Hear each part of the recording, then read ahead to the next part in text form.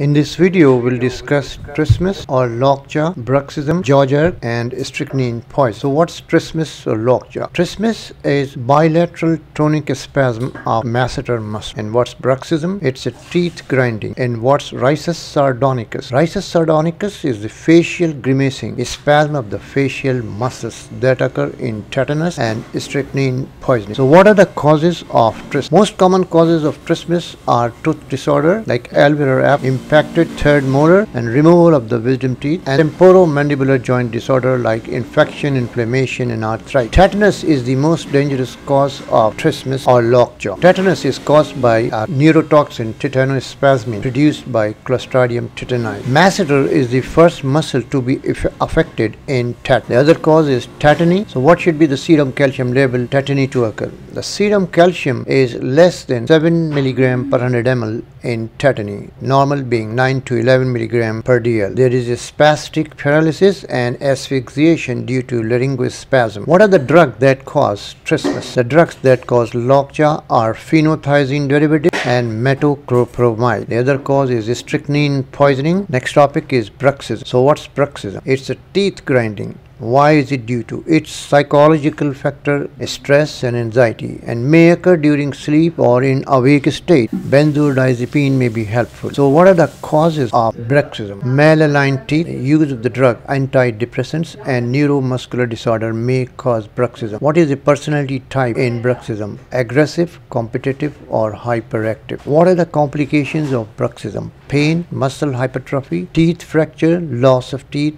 chipped enamel, and joint problem. Next topic is jaw jerk. Jaw jerk. What are the afferent and efferent roots of the jaw jerk? Afferent and efferent, both roots are from the mandibular division of the trigeminal nerve. The mandibular division is the only division which is the mixed nerve, which has both sensory and motor part. The sensory division of the mandibular nerve carries the impulse to the motor nucleus of the trigeminal nerve, and the efferent part of the mandibular division brings back the impulse. And what does it cause? It causes contraction of the mandibular trigeminal nerve develops from the first branchial arch and supply the muscles developed from the first branchial arch, that is the muscles of mastication. But there are other muscles which are also supplied by the mandibular division. So how do you test the jaw jerk? Place a finger horizontally between the lower lip and lower border of the mandible in the midline and tap it with a hammer. Normally a slight jerk is felt, but in upper motor neuron lesions this jerk is brisk. Next topic is strychnine poisoning. So how does the strychnine poisoning occur? It caused by the crushed Nux vomica seed, not by the whole seed. It is used as a pesticide and it has a low protein binding. That is why it causes acute symptoms. It is used for assassination purposes. So what does it do? Strychnine inhibits glycine receptors in the spinal cord and brain. So what's glycine? Glycine is the inhibitory neurotransmitter mainly in the spinal cord but also in the brain. Where is it found in the spinal cord? It is found in the inhibitory cell, which are called the Renshaw cell. Where are the Renshaw cells? Renshaw cells are present in the anterior horn cell. What are the other two cells in the anterior horn cells? They are alpha and gamma neurons, which are excitatory, but these Renshaw cells are inhibitory. So inhibition of the inhibitory neurotransmitter leads to excitation. How does it causes nephrotoxicity? The nephrotoxicity caused by strychnine is due to rhabdomyolysis. In rhabdomyolysis, excessive toxic amounts of myoglobin are released, which damage the kidney. There are two phases of the poisoning, an excitatory and a depressive phase. In excitatory phase, there occur seizures, convulsions, muscle contraction. And how does the death occur?